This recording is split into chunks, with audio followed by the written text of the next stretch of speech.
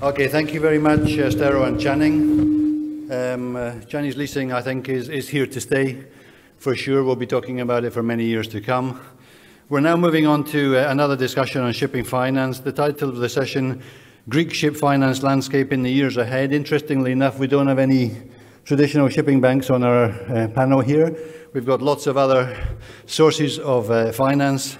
Our moderator, Mr. George Paleokrasas, partner and co-global shipping head, Watson, Farley and Williams. George, please. Thank you, Kevin. And good afternoon, everyone. Thank you also to Kevin and Mia for arranging the conference and insisting on it being in person, because it, you know, after a year and a half, 2 years, it makes a very pleasant change. I'd like to introduce the panelists today. As Kevin said, we don't have any traditional banks. We do have certain people on the panel who used to be at banks.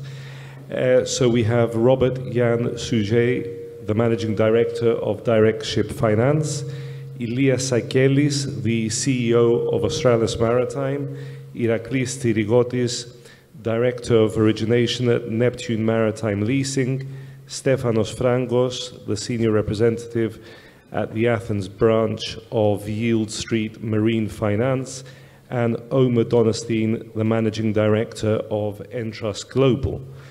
As Kevin said, the panel will be looking at Greek ship finance in the years ahead, but the way we'll be structuring the discussion is to start off looking at the present and then moving forward to look at how things will change in the future or the expected landscape in the future. So I will just start off, a number of the people on the panel here are very well known to you in the market, have been active in the Greek market, and therefore what I'd like to do is just start with a general question, is where you currently see the opportunities in the Greek market. Robert, do you want to? Sure. Thank you for being here. Thank you, Marine Money. Obviously happy to talk about ship finance in general and more specifically about direct ship finance. And also the fact that I can be on the panel and take off my face mask for half an hour or so is much appreciated. I see a lot of opportunities in the Greek market because of the diversity of ship owners. Recently everybody talked about the fact that ship finance was not very much available. That for me is the glass is half empty approach. I think I prefer the glass is half full approach, giving the variety of ship finance possibilities that you have. And I see, if you look at the panel today, you see 5 different approaches to the market, and that creates good opportunities for a lot of ship owners to find something that really meets their requirements. And that is very different from the far more one-dimensional approach that we used to know with the traditional shipping banks. So I think the glass is half full. Ilya, do you want to? Sure. I fully agree with everything that was just said. I think for the first time in many, many years, this market, because of its depth and its quality, will find itself having access to a great variety of financing products, be it in the capital markets or the private markets, away from the banks, which doesn't mean that the banks will not be there. It's just a healthy mix.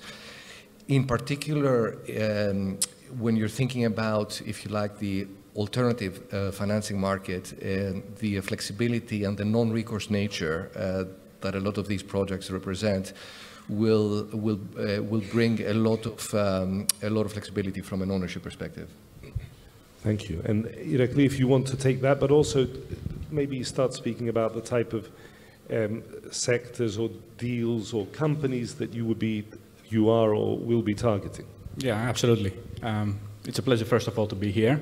Just to expand on what was already said about the opportunities in the Greek market, I think there is one more reason that makes a difference. The market turned at the right time because in Greece we have so many different sized companies and quite a few of them were in a difficult financial position before the market turned, and now also those companies will be able to reinvest their profits of the last 1.5 to 2 years, expand their fleet, so there will be even increased number of opportunities. That's what we think. That's why we have positioned ourselves like that, and we'll be able, through Neptune Maritime Leasing, to cover and serve and team up, most importantly, not only with the bigger players, that it's something that is relatively easy for probably all my fellow panelists, but also the smaller size companies that they want to re-engage in the business, to renew their fleets, and they want to have a trusted partner to do so. So we are covering the entire spectrum, both in terms of size, but also sectors. But of course, just to make caveat that, when I'm saying sectors, I'm talking about the 3 to 5 most liquid segments: dry bulk tankers, container ships, and a bit of LNG and LPG. Thank you, Iraklis. Stefano? George, first of all, thank you for the introduction, and it's a great pleasure. Many thanks to Mia and Kevin for organizing finally a physical conference. It's very refreshing and great to see everyone here. So, addressing your question, George, well, it's been a while actually that we've seen so many players in the ship financing scheme engaging over the last 9 to 12 months. So we've seen regional banks in Greece, in Cyprus, in Germany, in the UK, etc., engaging deeply in this market. We've seen alternative lenders such as this panel here primarily, and not only us here, engaging also in alternative lending. We've seen leasing. So it's been a while where we've seen all of those players actively engaged in that market. That prompts that there are plenty of opportunities out there. We see opportunities in the smaller ship owner space, wanting people, seeing the positive spin of the market, wanting to offload all their tonnage and stepping in a different type of risk-reward profile. We see larger institutional players wanting to take our offering, our money, which is shorter-term bridge money, to take advantage of opportunities. And we see a lot of opportunity as well in the smaller ticket sizes. So 7 to 15 million is roughly the majority of the opportunities that we assess at this very moment. Thank you. Stefano. Omar. Thank you, George. Can you hear me? No.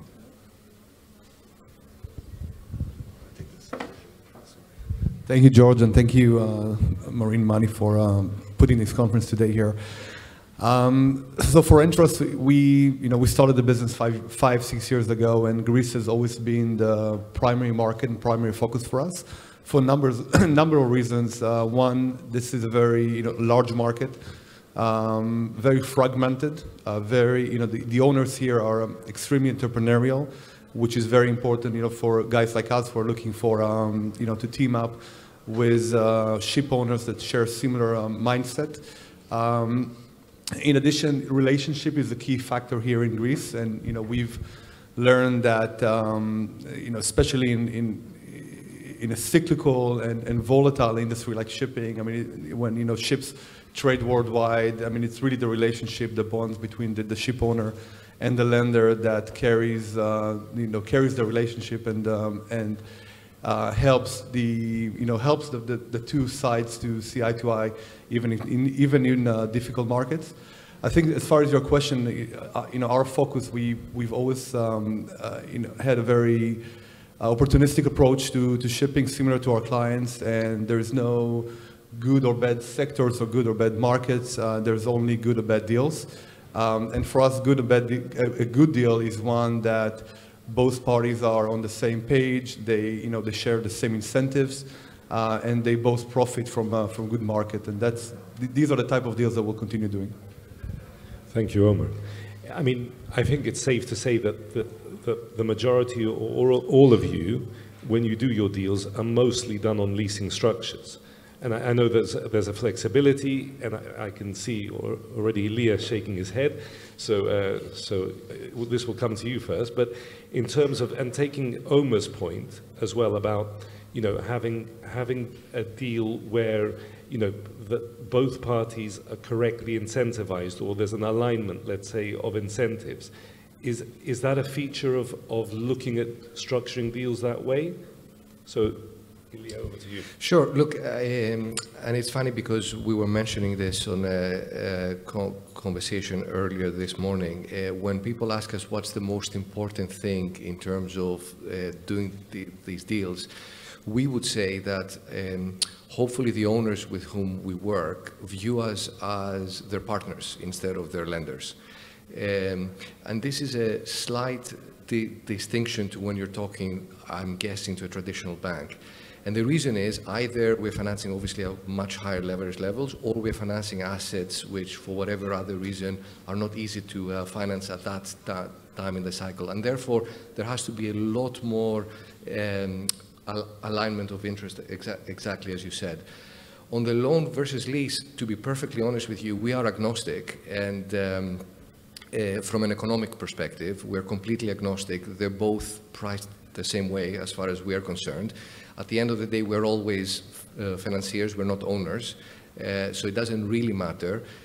But we are trying to fit the right structure to the right project and to the right deal. And as I mentioned before, a large part of our portfolio obviously is on a non-recourse basis. So this is really project financing, and one structure that doesn't really fit all.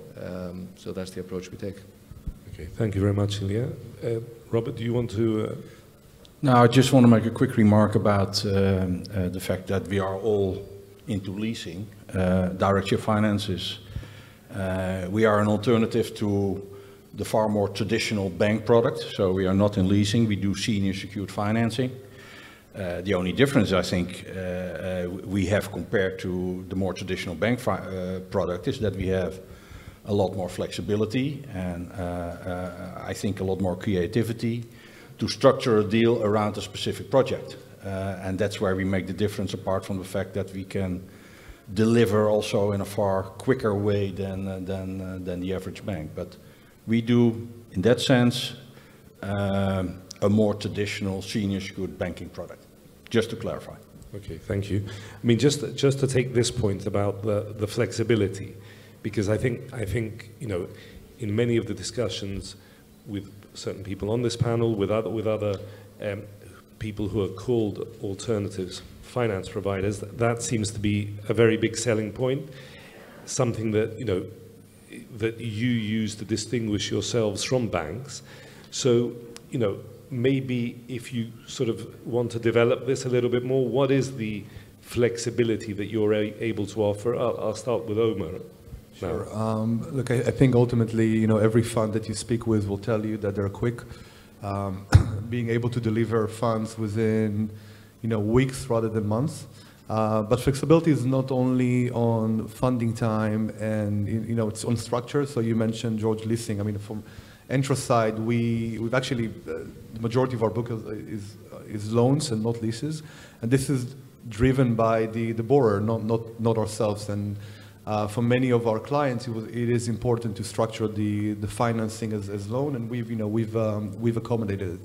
In addition, flexibility comes in forms of things like amortization profiles, the ability to build security cash over time rather than day one, which minimizes the day one cash that an owner has to put in. But to me, flexibility comes on the downside. And at times, the difficult times that both parties need to sit down and figure out how to get out of a tough market. I mean, this is really where I think we're different than some of the some other more traditional financial institutions that are just not that they don't share the same view, but they are burdened with more bureaucracy and red tape. Which is something that is not the case here. I think for the majority of the people sitting on this panel, you are actually speaking with decision makers. So, when when something comes up and the questions about a restructuring amendment, we can get back to you right away with what is doable and not have to go back to restructuring committee and other credit committee in the banks that may have a different view. Okay, thank you, Omer. Stefan, I mean, if you want to also answer to this point, I mean, you mentioned before about the deal size that you are able to offer, which is also a distinguishing factor, maybe from many other people in the market, but other elements of flexibility as well, and maybe, and I like Omer's point as well about, the lack of bureaucracy that you're speaking to decision makers. Is that the same within your organization, within the YieldStreet? Thanks, George. Yes, to a large extent it is. There's another common aspect within trust that we share in Omer, which is that primarily our book is based on vanilla loans, on senior secured vanilla loans, as opposed to leasing and sale and leasebacks, even though we do have sale and leasebacks on our books. And therefore, specific reasons, we would end up doing sale and leasebacks under a confined structure, so to say. But other than that, on the flexibility aspect, I think where perhaps we are being viewed, in addition to being quick and having longer-term repayment profiles, or even for select deals, especially on the tanker side, we are able to offer even non-amort structures for 6 or 9 months.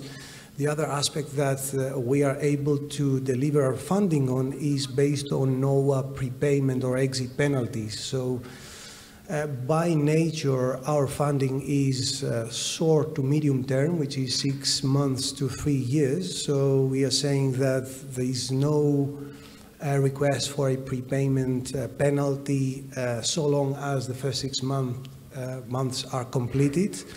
So that's another aspect of flexibility that we do offer. And essentially, that's mainly on the restructuring side. Yes, I mean, we've got a small agile team in Athens that represent the shipping hub of YieldStreet. So naturally, even though decisions are blessed by our senior management, essentially they are pre-baked and done here in Athens. So we do engage quickly in delivering. Thank you very much, Stefan. And Iraklis, I mean, do you want to sort of describe a little bit about the structure within Neptune and the flexibility you're offering and sort of the decision-making structure as well? Absolutely. Actually, my answer would be pretty simple because everything is here in Athens. So we're just around the corner, pretty much. All decisions are taken here. As most of the people know, our cornerstone investor also has a very significant Greek presence, to say the least, if I put it mildly. And basically, we have a very lean organization. It's a small team. All decisions are taken in just a matter of a few days.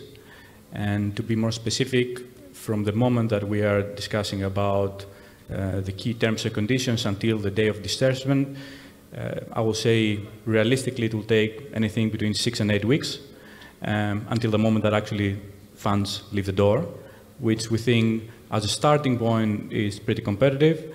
And the focus at the moment is to become even more efficient on how we do things and reduce the time to 4 weeks, be able to provide our commitment in a matter of hopefully 1 to 2 weeks. And for any ticket size that is larger than 15 million, we can move pretty fast. Okay, well, thank you very much. If we sort of look at, I mean, one of the things that Kevin mentioned is, talked about one, identifying there's no traditional banks here on this panel, which is for this panel is unusual, but we have seen, and reference was made to it before, that there is, particularly in the Greek market, the Greek banks have been very active and continue to be very active.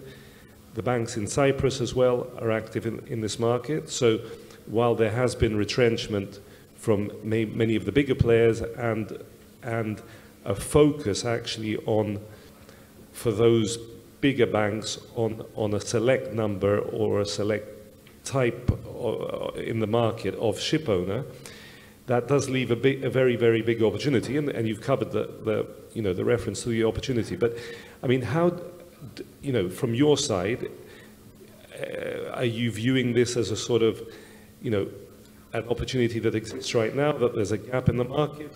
Do you think that this gap will continue going forward?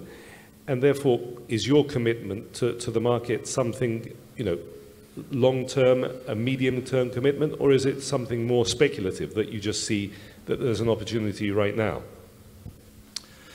Now, we as Direct Ship Finance, we are definitely here for the long run. We are maybe together with Neptune the newest kid on the block, but we have $400 million of committed capital with a group of investors.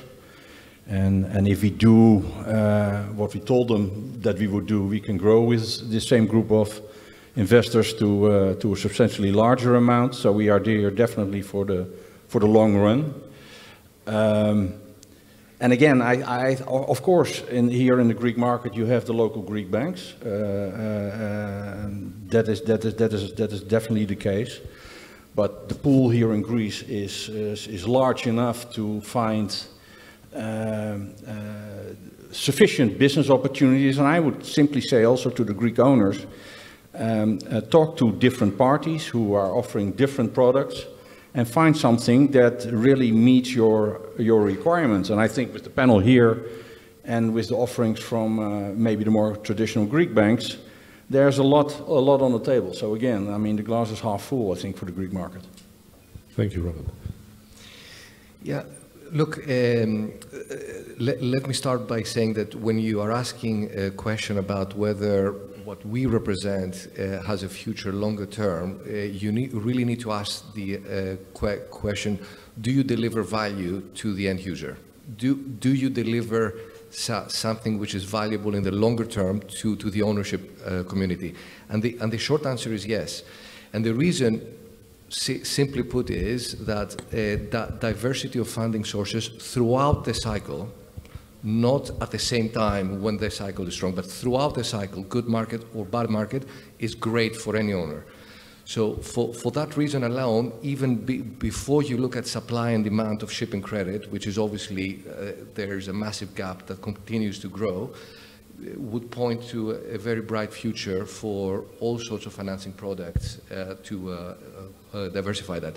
The second point that we always make is that actually banks are our partners.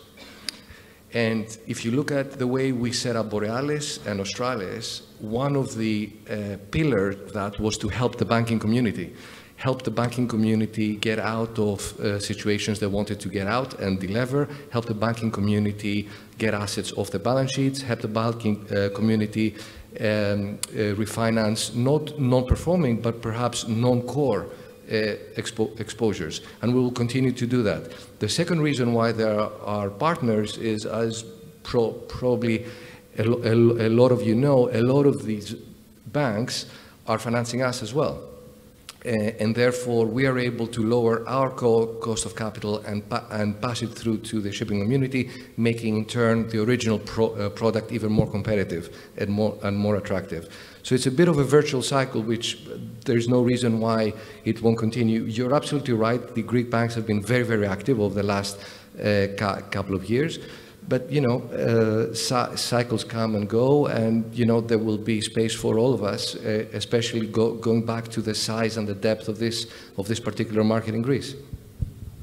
Thank you, Elias. And just one point on this, on the bank financing of yourselves. I mean, there you see there is an interest from certain banks who appear, and I don't want to speak for them, but appear to have less interest to do the deals themselves that they're financing. And this is regulatory arbitrage, basically. Instead of ship lending, it's structured finance. They need to put aside less capital. It's more economically accretive to them, and that's why they do it. Okay, thank you very much, Elias. Iraklis, do you want to continue on this point? Yeah, for sure. I'll also touch upon the innovation side of things, because now we are 5. I remember a few years ago, really leasing was alternative. In the previous panel, a figure was mentioned, 65 billion. So not anymore small amounts, and this is growing fast. So the opportunities are there, clearly. The demand for capital will only increase because we're talking about larger nominal amounts, either because of inflation or because of new technologies or whatever is the reason. So the demand is there. And the fact that we are so many parties now offering this, I don't want to use the word alternative, because in my eyes it's not alternative anymore. It becomes mainstream more and more. And the more competition, healthy competition is between us, the more competitive the product will be, and the closer, and the gap will be narrower and narrower between what the banks are offering now and what probably we'll be offering in the next few years. Specifically for Neptune, we are also trying to make that even more, how to say, exotic by introducing concept of tokenization we're exploring internally, how tokenization also could make a nice break to environmental aspects. So all these features will only allow us to unlock new source of capital that until very recently were not available. I'm talking about insurance companies, I'm talking about pension funds, I'm talking about the big players that they have so much capital to deploy, and we would like to be basically there for them, and on the other hand, as a trusted partner for our companies, the shipping companies that we're going to team up with. Okay, thank you, Iraklis. I just wanted, the point you've made now about, because we've heard this before, that attracting insurance companies, other investors who are not in shipping. Have you seen this? I'll ask this to Stefanos and also Omer. Are you seeing this as well? Are you getting these approaches? And you can also talk about, how you see the interplay between what you offer and the banks as well. Just on the first point, just wanting to introduce the aspect of seasonality in traditional bank money flowing in and out of the market. And we've experienced that to a large degree in the last 12 months, where banks have re-entered very strongly that part of the market, the funding market, the vanilla senior secured loans. So long as there is this seasonality or cyclicality in bank money flowing in and out for various reasons, regulation, underlying shipping markets, etc., then alternative lenders will always be relevant to fill that void to the extent it is larger, or continuing to do business and tag along with banks via back leverage or otherwise to continue to support the shipping industry. So we will continue, all of us, be relevant for many more years to come. With respect to different types of capital flowing in the industry on the alternative lending side, I'd say yes, we've seen insurance money, big tickets, taking a view in the longer run. We've seen other more opportunistic players. YieldStreet by itself, in its DNA, we represent retail money, so thousands of US investors that flow in to take advantage of opportunities in a number of areas, including shipping. So there are indeed many different pockets of capital wanting to support shipping, and of course, when shipping is in happy days, as it is now, that space is getting overcrowded with different interests, including insurance money. I do agree with that. Thank you. Thank you, Stefan. So just to touch on some of the points that were raised here earlier, I think when we started the shipping business in Entros, our view was, as you mentioned, that liquidity is cyclical. And, and that means that we did not want to be a monoline business, that all we do is provide, single product, senior loans to the market, because we knew that if we take this approach at some point, we'll have to face the banks that will come back to the shipping market. So our view has always been that we are not a shipping lender, but we are a shipping investor. And as such, we've done everything from senior secured loan to equity and everything in between. And we've been active in the primary market and the secondary market, and mostly on the private side, but also on the public markets as well. And I think I can share with the audience that over the last 12 months we have been taken out 3, 4, 5 loans by Greek shipping banks that we see that are coming in. Values have been increasing in some segments, and they've refinanced us at a lower cost, and we are very happy for the borrowers that they could do that and reduce their cost of funding. I mean, that's really what our role in this in the value chain. I mean, we're not looking to stick around for 5, 7 years, but rather to provide, to fill that liquidity gap at the right point of time. Now, another point on kind of like the different or the variety of products that we provide is the fact that at these days we feel in certain segments that we're more comfortable taking more risk. Again, I mentioned equity. We are concluding today, actually, as we speak, a large acquisition of the mass capital portfolio from ABN, and this is something that Entrust, with the help of the mass capital team that are here today with me, are very happy to. We'll be focusing more. So for us, you'll see us doing more more equity deals, more opportunistic deals than than we may have done in the past, acknowledging that banks in this current liquidity environment are going to be more active. Okay, thank you, Omer. We've been given the 5-minute sign by Kevin. I mean, just to sort of wrap up as well, but it seems from what I'm hearing here that there is a commitment from the people on this panel to the market. There is a belief that there will be a coexistence between them and the banks. And I also, I mean, I agree with the statement that, well, the alternative tag seems a bit odd now. I mean, it may have been made sense at the very beginning, but it's it's certainly beyond alternative. But one last area I wanted to cover is the impact of ESG, so environmental, social governance, which particularly has a big impact on banks. So, just very quickly to go around, how big is the impact on you currently? How do you see that developing? And also, what does it mean, let's say, for Greek owners with older tonnage? How does that affect them as well? I know it's sort of 3 questions into one, but who wants to go first? Look, I think putting aside the distinction about bank and non-bank lenders, overall the ship financing community obviously has 2 missions from our perspective. The first mission is to encourage and support the transition to cleaner modes of transportation. The second one, and that might be counterintuitive perhaps, but the second one is to extend the life of the existing fleet as much as possible, because that's the cleanest way to move forward for shipping.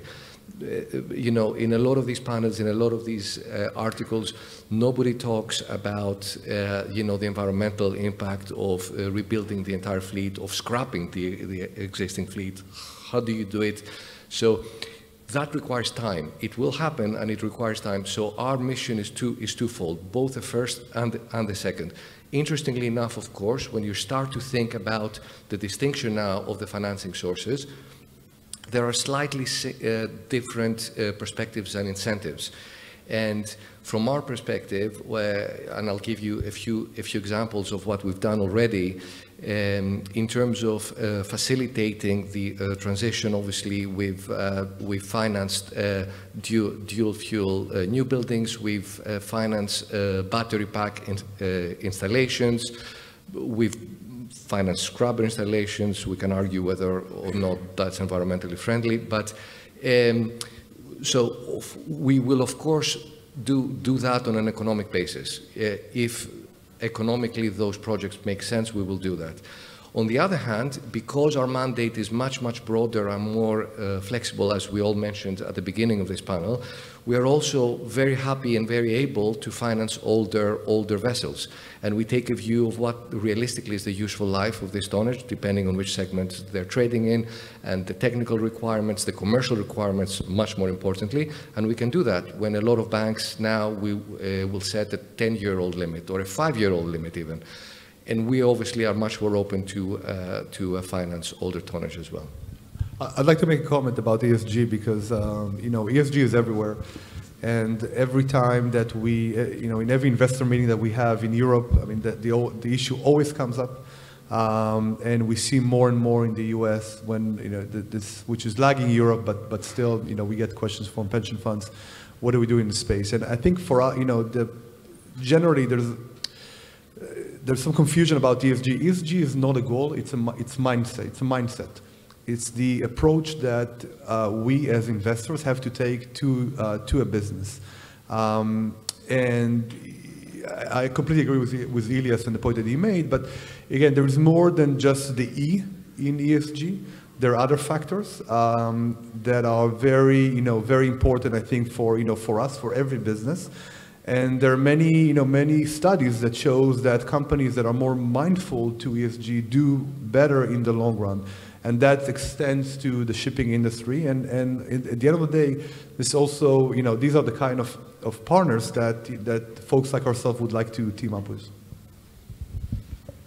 If I just add a few more comments to that. Everyone knows the need for, of course, greener vessels, etc., etc. So I'm not going to say more about that. What I want to say is that the need is there for greener ships, but there are so many big question marks. Also, we heard this morning about placing orders for new builds. Nowadays, it's very hard. What kind of fuel are you going to choose, the technologies and the likes? So that's why innovation, I will repeat the same thing, is crucial to bridge the gap for the next few years. For instance, carbon credits is something that has not been widely used across the globe or many sectors, but it's used more and more as a way to bridge the gap. I've mentioned already the fact that there are already some solutions out there that we're exploring to offset the fact that we might finance a vessel that might be a bit older or might not be bearing the latest technologies by offsetting that carbon emissions with tokens that represent basically planting new trees in the Amazon forest. So all these are innovative solutions that basically can bridge the gap, and I think are going to be required and will have more value going forward, rather than having a static approach of just new builds with technologies that nobody knows what could be, being used in the future. Okay. Well, thank you very much, Iraklis. Just one thing, that by nature of our business at YieldStreet, where we've got all those different verticals, real estate, private business, credit, shipping, etc., we've been involved in launching to our investor public an ESG themed portfolio, and we'll continue doing all those initiatives as we move along. From our shipping perspective, our key focus is supporting our key clientele, which is the smaller mid-sized ship owner. My sense is that for now they've got sort of different priorities. That is not meant to say that ESG is not in their agenda. I don't see that in the very foreseeable future for them, for the smaller ship owner. Nonetheless, we team up and we partner with good quality smaller ship owners that are environmentally conscious. So. Thank you, Stefan. And Robert, do you want to conclude? Just a short remark. I mean, if you're the last one to react to a question, you always run the risk of repeating what has already been said, and especially because everybody's looking forward to lunch, I'll be short. The ESG question is a very important question. Maybe it is the most important question, but from our perspective, as direct ship finance, we focus on second-hand tonnage. We are in the market to do elderly tonnage as such. So we follow the discussion, we support the discussion, but we do not see ourselves as a front runner in this subject. Because I very much agree with the remark made, and then I'm repeating what has already been said, but I very much agree with the fact that making efficient use of the existing fleet is key in this transition period. I mean, I think this morning in the first panel by Danaus and Ten, there were very realistic, important remarks to make that it takes time. It's not something we can do overnight, and now Kevin tells me to. Okay.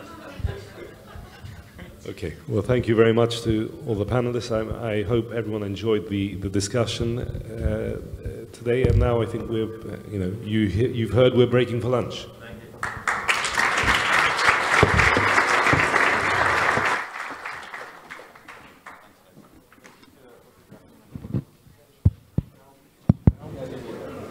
Okay, we're going to break for lunch. Thank you very much to George and the panel. We're breaking for lunch for 1.5 hours, so let's reconvene, please, at 3 o'clock. 3 o'clock. Lunch is in the room next door, and as you pass the buffet, you can load